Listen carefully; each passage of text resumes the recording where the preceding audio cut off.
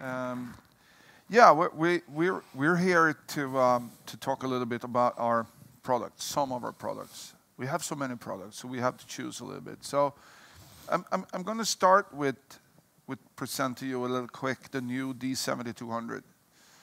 D7200 is a camera that looks basically the same as the D7100. D7100 is one of the most sold DSLRs out there. It's a very popular camera, very high spec camera. The D7200 is better basically on all points. We have a camera that is made to produce stunning imagery. We have the new X-Speed 4 engine in it, which makes picture quality a lot better. Lower noise, more details, better color rendition. So all things that comes with the image is better. We also have a really sensitive autofocus system in this camera. So when you go to Argentina and you run into this really nice T-bar and meet this guy, you want to take a picture of this guy, you can rely on that focusing system to be precise, quick, to give you the image you want. This shot is in the against light at 6400 ISO. It's pretty darn good with all the details, the dust, and the light. Or imagine if you go into this jazz club and want to take a picture in the very low evening light on the street. You can do that. You can rely on the D7200 to produce the picture quality that you like. Even in lighting, you can control.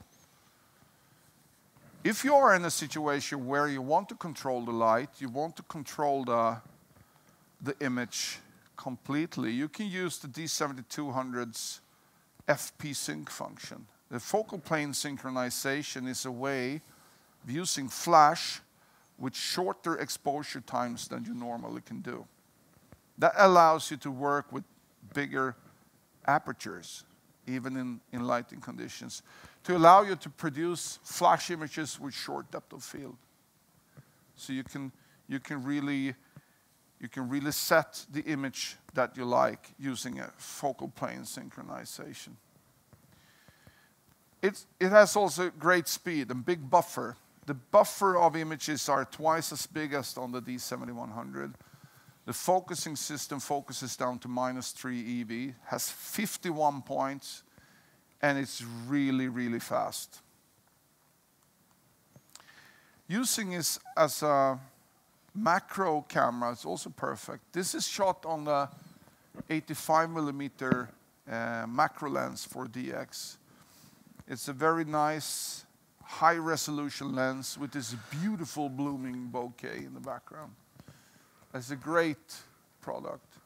And all these images you've taken with this camera can easily be shared through your smartphone, iPad, or other smart device with the built-in Wi-Fi in the camera. So you can take real images and share real images, which is really, really nice. It has a lot of features, this camera, but I'm going to show you one, and it's the movie capabilities that we have in the D7200.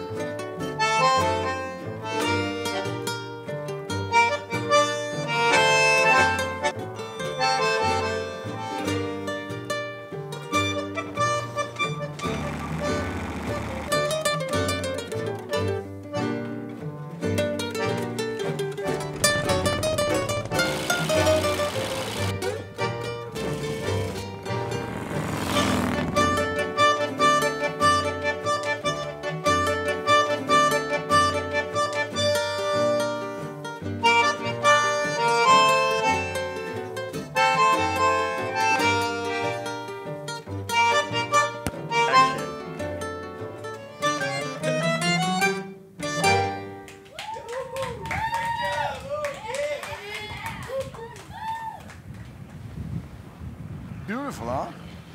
Not bad.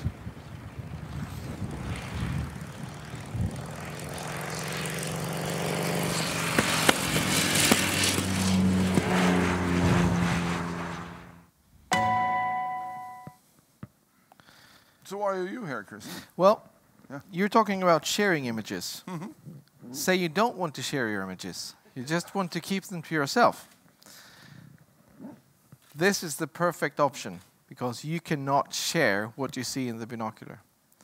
That's only for you, for your eyes only. But the thing is that when I go out shooting, I realize that very often I forget to look. I just take images, I come home and look at it. But basically what I'm doing is that I'm looking at these fantastic views afterwards. So I think it's extremely important that you remember to look while you're actually out there. And this is why I think that in every camera bag you should have a good binocular. It allows you to enjoy the nature, birds, whatever it might be, in a totally different way than just looking through the camera. So I'm going to try to select a few products as well, just as Lars is doing. We have so many different binoculars and field scopes in our range. So I've picked out, first of all, this one, which is called the ProStaff 7S. And then specifically the compact version, that is an 8x30 binocular. 8 times magnification. So it has fully multi-layer coated lenses, which basically means that we get a very high light transmission. So a lot of the light that comes into the binocular also comes out on the other side, which is important, of course, for you to get best possible image. We have a very high contrast, very crisp and clear images. It's very great ergonomics. We have a great grip. It's rubber armored, which means that even if you're wet, you can hold it with a steady grip. Talking about wet, of course, it's waterproof. So it's made for actually bringing out there in the wild. A little later, I will ask Christian about the numbers up there. We'll save that for a little bit later in the show. It becomes more fun then, I think. It does, yes. Yes. So this is not rehearsed at all. No. This is strange. This is strange. This is not really how you're supposed to use the binocular, but it shows that it actually can take the weight of 1, 2, 3, 4, 5 rocks. So it's very, very rough construction. Wow. And you bring it out when you go hiking or whatever it might be. As I said, it's very compact, very lightweight. So you bring it along. It can easily fit into a pocket, either in your trousers or in a jacket. And here you can actually see that you can see very far with the binocular. It does get sharper than this in the binocular, though. And as I said, it's waterproof. So basically, the rule of thumb is, so how waterproof is it? Well, it's waterproof enough that if you drop it in the water and you can reach it, you're good to go. If you have to dive to get it, it might be out of sort of the limits of what the waterproofness can do. But this also means that when you've been out and the binocular is dirty, you wash it under the tap when you come home, and you're good to go. It's not bad, Lars, is it? No, that's really cool. How far can you see underwater with it? Well, not very far. No, your turn. I'm not gonna answer that. You're not gonna answer that stupid question. Yeah, thank you very much. That was really interesting. Well, you're talking about I'm going to talk about the special product now, the D810A. So you mean my product wasn't special enough? Yeah, it has 7S, really fancy name. You know what the S stands for? A. This is the astro photography version of the D810. The D810 might be the, well, let's put it this way. I ain't going to be modest now. D810 is the best camera ever built. Okay, point. So the D810A is probably the best astro camera ever built that you can actually move around with, which is battery powered, which you can use to shoot the nebulae. This is the Horsehead Nebulae. This is a stacking of 70 images, I believe, shot at, I have the data here, 1600 ISO image of the nebulae, 75 images stacked together. It has a special low-pass filter, or not a special low-pass filter, but it has a specially tuned sensor that is more sensitive to the reds in the spectrum. So it allows more red into the system, so we can actually make images out in the deep space that look something like it for real. The California Nebulae, also 1600 ISO, 55 images. It's beautiful. This is shot through telescopes. Not all people do have telescopes. Big ones, at least. I don't think you have in your... No. No, no. The camera is also beautiful to do starscaping. This is shot on the brand new 20mm 1.8 at 2.5, aperture 2.5. It shows a great detail, really nice star sky.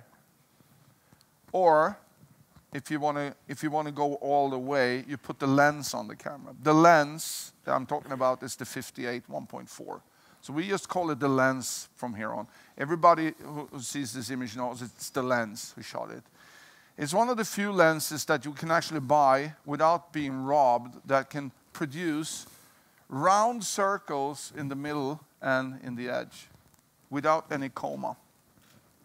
Coma is an artifact that shows kind of like a comet tail on round objects in the edges of the screen.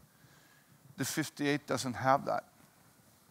It's great for this too, for portraits, for interiors, for anything that you want to produce sharp stuff in a center and edge. But the D810A, the D810. This I'm not done yet. No, exactly. Why are you did I doing press that? the button then? Okay, I'm going back just a little bit. But just have a question. Sorry. Two special features except the sensor on the D810A that's good to know. We can set the exposure, the timing of the exposures to 900 seconds, which is good for stars. There is also a virtual exposure control on the live view screen, which kind of emulates a 30-second exposure. It helps you to frame the camera using the live view. So it kind of enhances the starry sky so you can see where to point the camera easier. So it's a special tool, a great tool, beautiful lenses, stars. And now, Christian, sorry, now this is yours. You have good stuff too, you say. Well, I do. He's trying to outsmart me here. But I just have one question. You said 900 seconds exposure 900 seconds, time. yeah. You know how many minutes that is? I can't count. It's That's 15, way too far for me. 15 minutes. 15 minutes? 15 minutes. Wow. So if you're taking a picture that takes you 15 minutes to actually capture, what are you going to do in the meantime? Yeah. You're going to look at the sky with your binocular. And he's talking about the lens. This is the binocular. Right. It's the edge. And it is sharp from edge to edge, like nothing I've ever seen before. It's amazing. And he's using all these fancy words like coma. This one too is virtually coma-free, so you get very accurate view of what you're looking at. We have the ED glass, and you can see just from the construction that this is a really, really nice product. We have the ED glass, which minimizes chromatic aberration. So basically it makes the image better, sharper, more crisp. And this is an amazing product, as I said. So please have a look at it outside afterwards. And I'm sure you will be as stunned as I am. You can also look here. We have a field scope in the same series. So a field scope is a bigger thing, higher magnification, and it only has one eye. but it gives you the possibility of magnifications up to 75 times. So you can get really close to what you're looking at. But of course, at these high magnifications, you get, well, what we in the imaging world call camera shake. But here it's, well, binocular shake, I guess.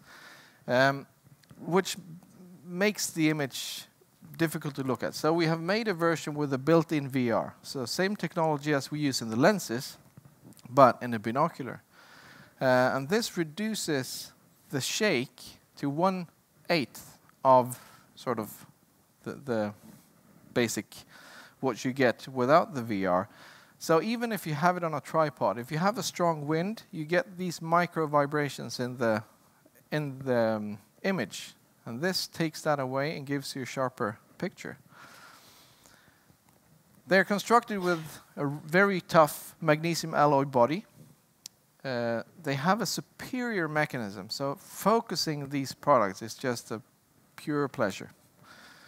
I sound a bit ridiculous. You sound like you want to sell your binocular now. I mean, come on. I do, yes. These guys are out there too, right? Of course, yeah. Of course. And also with the field scopes, you have the possibility to connect them to a camera.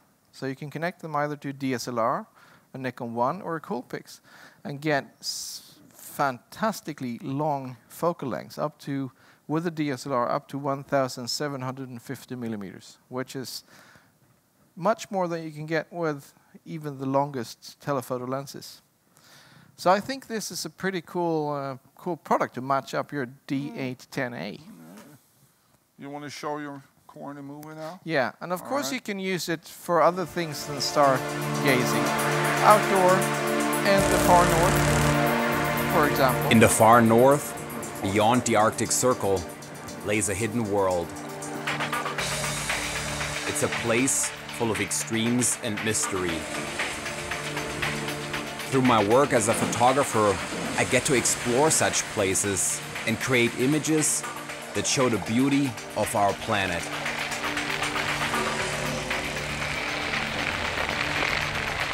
In the wide open landscape, animals are often hidden from plain sight. I spend a lot of time out there searching the land for wildlife. For that, you need the best glass.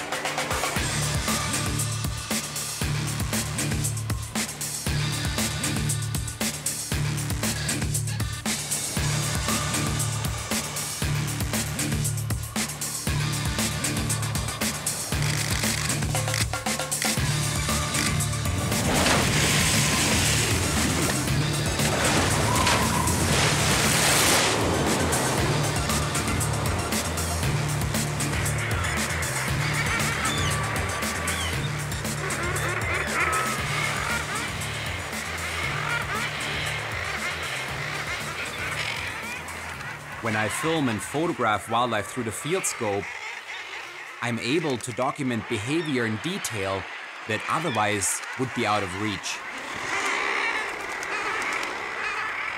But sometimes you just sit back and watch. No images.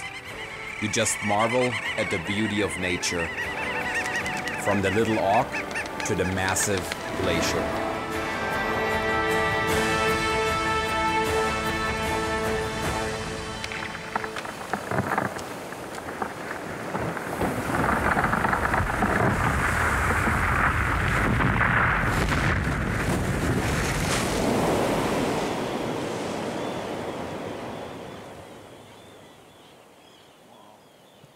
I was in that corner. I'm sorry. That was a good film.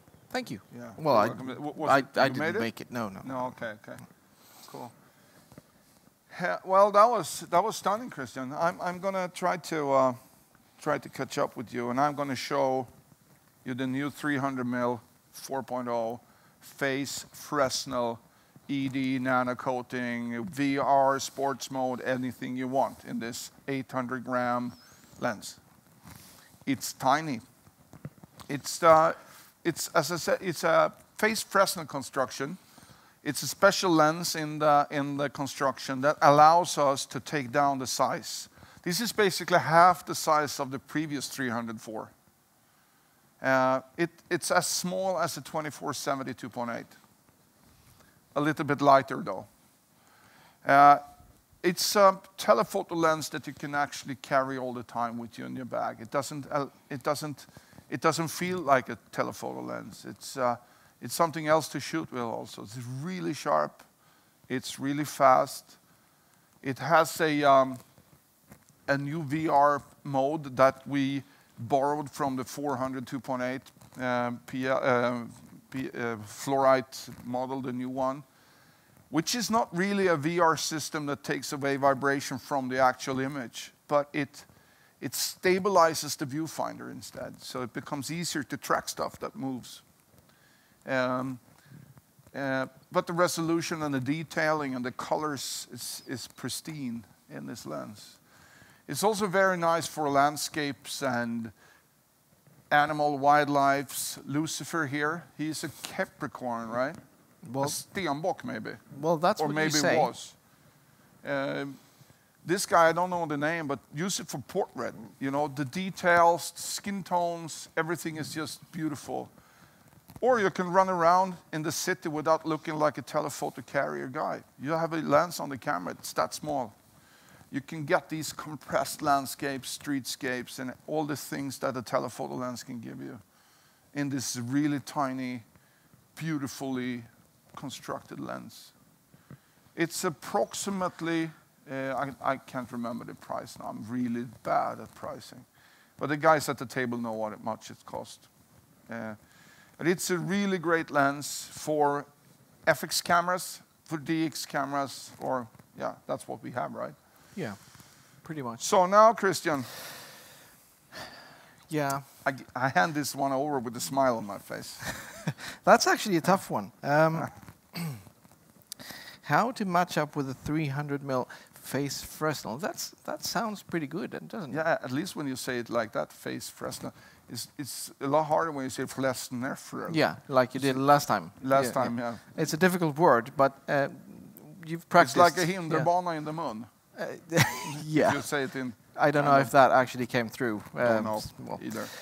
Anyway, I'm going to match it up with the Monarch 7. Mm-hmm. The Monarch 7 is a range of binoculars. There's a small version and there's a slightly larger version. Why the Monarch 7? Well, you're talking about 300mm. Mm-hmm. Mm-hmm. If we look at an 8x magnification binocular, it gives you the equivalent of, say, 400mm lens. So you can actually get a little bit closer with this one. So I beat you there. But here it comes. This comes now my question comes. Yeah, I'm just going to finish. Christian, could you please explain the numbers up there now? This is really confusing. And he calls himself product specialist. Yeah.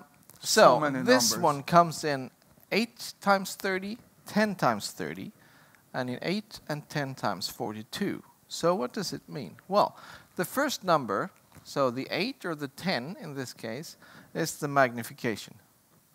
So it's quite easy. It magnifies by this factor, say 10 times. But what does it actually mean? I think it's easier to turn it around and say that the binocular reduces your distance by this factor. So if you look at something that is 100 meters away with a 10 times binocular, it looks through the binocular like you're looking at something only 10 meters away. So it optically reduces your distance to whatever you're looking at. The second number, in this case 30 or 42, is the diameter of the front lens. The bigger it is, the more light can come in. And the question is how much light that comes out on the other side. That has to do with, of course, the quality of the glass and the coatings, but mathematically it has to do with the magnification and the objective diameter. So the bigger the difference between these two, the brighter the product. So an 8x30 is less bright than an 8x42. But also, a 10x42 is less bright than an 8x42. So to get the maximum brightness from a binocular, you need a low magnification and a big objective diameter size. But the most common ones are, well, around 30 or 42 millimeters. That's sort of the standard. But the Monarch 7, what's so great with this one? Well, it has the ED glass that I talked about earlier, so you get a very, very nice, crisp image. It has all the best coatings you can think of, like the dielectric high reflective multi-layer prism coating. That's not bad, is it? It's a very long name, and it's good. It's good. The longer the name, the better the feature. Must be. That's the rule.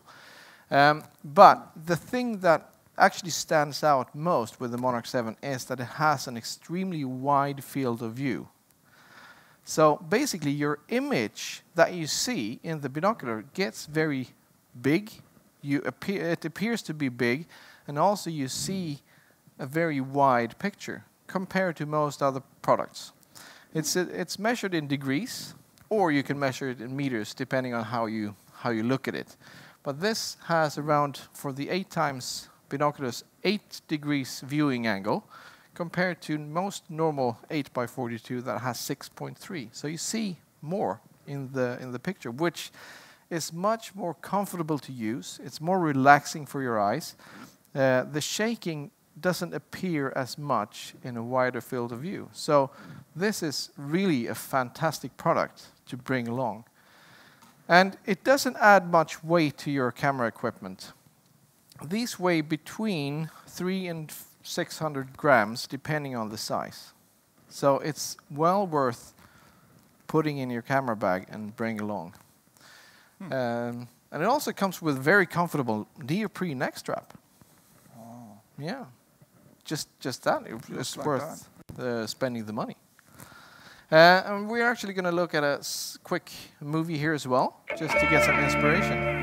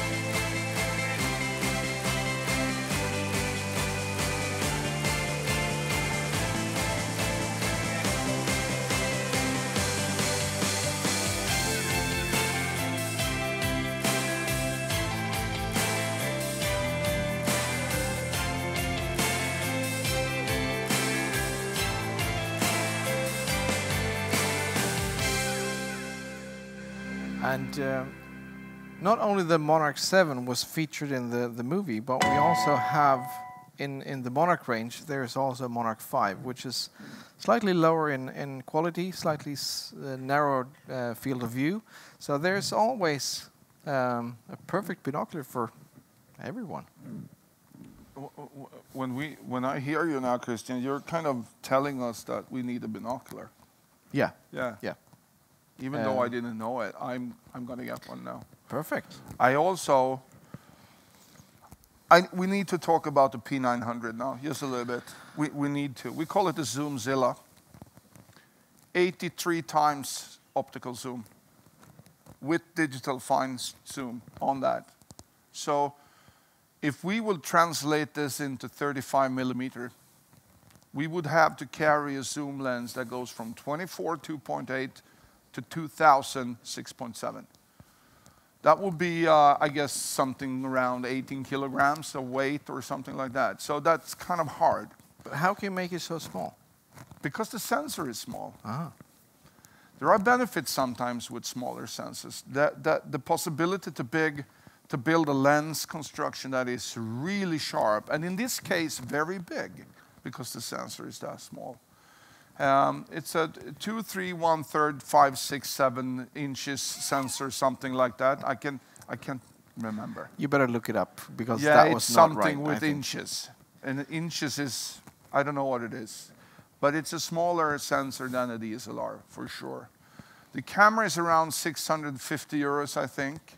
And you can shoot this. This is actually Lucas Gilman's images I'm using here. I hope he doesn't mind. This is one end of the zoom, and this is the other end of that zoom from the same position. So you kind of get the feeling of the angle of view you get. It has also very high resolution optics. Very nice when it comes to getting you the resolution of that 16 megapixel backlit sensor. But it's amazing. If you go back, yeah, I can go the back. Other picture, one more. It's actually it's pretty sharp for being. I mean, sharp. You're pretty far away at 2,000 millimeters. 2,000 millimeters. You can One of the see, biggest issues with these kind of focal lengths, the camera shake and atmosphere. That you're so far away from your subject that you get interruptions in the air. It has a brand new VR system made specifically for this type of focal lengths also, but sometimes a light tripod could be a really good, handy thing for this type of camera. Beautiful resolution, tones, colors. The lens is fantastic, and we always get the question with this camera also: how long can you take pictures with this? How far away? Well, the moon, that's pretty far away. But then it's sort of black? Yes. Yeah. You see the background is totally black. Yeah. Can't see longer than the moon. It must be, right? Yeah, I guess. Yeah. It has a moon scene mode in it, and it also has special scene modes for different types of time lapses, for cities, for stars. What's it called? Stargazing. Star trailing time lapse. Okay. Yeah. Oh yeah, yeah. So you can set it up in different features. Really fun camera, really nice camera to carry along on a trip. Long zoom. So this is basically an all-round camera. Yeah, very much so. For anything, more or less. Maybe not for. Yeah, it is. You should have one, Christian, together with your binocular. I should. Yeah, you get a binocular, I get a camera. Perfect. That's a deal. We trade. Yeah. Good. Thank you. Can I have big one? I like big ones. You do. Yeah. Show me Actually, it's funny that you mentioned it. Here's a big one. That's a big one. Yeah. Because he's talking about Zoomzilla. Oh, I can do 2,000 millimeters and everything. I can do more. This can give you a magnification of up to 60 times. And that's approximately the same as... Did I say 83? Yeah. We're not talking about the number of times of zoom. Okay. I only have 3 times. But the equivalent focal length is actually 3,000 millimeters here. So that's not bad. This is an affordable field scope. We're talking about, with the zoom eyepiece, around 600 euros for a fantastic piece of optical equipment. As I said, you can get up to 60 times magnification with the zoom lens, or you can choose a fixed focal length or fixed magnification eyepiece. Generally, the fixed magnification eyepiece gives you better optical quality, a wider field of view, but on the other hand, the zoom eyepiece gives you the flexibility of changing magnification. So you start with the wide setting, 20 times. You find what you're going to look at, and then you zoom in. With a high magnification, it can be quite difficult to find your motive. Even if you see it with your eyes where it is, it can be quite difficult to spot it in the field scope. So that's why you have the zoom, to be able to do that easier. This one too is digiscoping compatible. You can use it with Nikon 1 or Coolpix and get a very long focal length. And of course it's waterproof, as I said, with most other of our products. So we have a pretty decent piece of... all your customers, they like to drop stuff in the water, right? Yes. Yeah, good. Well, yeah. I think it's more of being out in the rain and sort of nasty weather. But sure, okay, if you drop it, you're pretty safe. I rarely go out when it rains. I know, me neither. But I've heard that some people do. Yeah. So that's the ProStaff 5 field scope for you. And my last little treat is the J5, the new Nikon 1. Smaller, faster, better image quality, cooler functions. The design is really easy for us who is used to cameras to use, because it's basically the same setup as a normal DSLR or modern more professional compact camera. Comes in 3 colors, black, silver, and white. It has all the crazy features you can think of. Great color reproduction, really fast autofocus. You can actually shoot 20 frames per second with autofocus tracking, or 60 frames without autofocus tracking. It can actually take pictures before you take them. So it sort of looks into the future? Yeah, but every time I say that, it sounds really weird. How does it do that? But as soon as you half press the button on the camera, it starts to buffer images. So when you press the button, you take your image. And if you're in the special mode, you can actually back up time before. So if you miss it, you know, when your granddaughter takes the first leap into the pool or whatever it is, and you stand there, oh, I missed it. The cameras capture that for you. So it's a pleasantly nice little friend you can use. We have a 32mm 1.2 lens that gives you this kind of short depth of field, this beautiful background bokeh, and the detail and the resolution in the front. You should really try this little camera. It could be a really nice camera for you to carry on the microplane when you get it, because it doesn't weigh anything. The weight is nothing in this camera. Picture quality, great. Take a look at it out there. Does it make coffee? Not yet. There because might be a there was firmware I saw on the grip, there was sort of an espresso in. Oh, this one. No, Christian, this is NFC logotype. Near field communication. It's very complicated. Yeah. You shouldn't go there. Okay, no. Sorry. I just want a cup of coffee, I think. All the cameras we have talked about now has the possibility to share images through your smartphone. So even if you're way out of cellular network, you can download images from a camera to your phone and edit them or whatever you do and share them if you want. This is something we hope you will get in the future with your binoculars. But, you know, maybe you have to wait a little bit for that. So that's my last little thing. And here you go then. I can do small. You can do small also. Of course, you can do small. The J5 is a fantastic piece of camera. It's the design. It's really pretty to look at, I think. It's small. And so we have to match it up with something. And we like pretty things, right? We do. We do. Yeah. Especially these. You can see all the nice colors. You have the pink, the yellow, the black, the white, and the camouflage, which is actually a very good business idea from our side.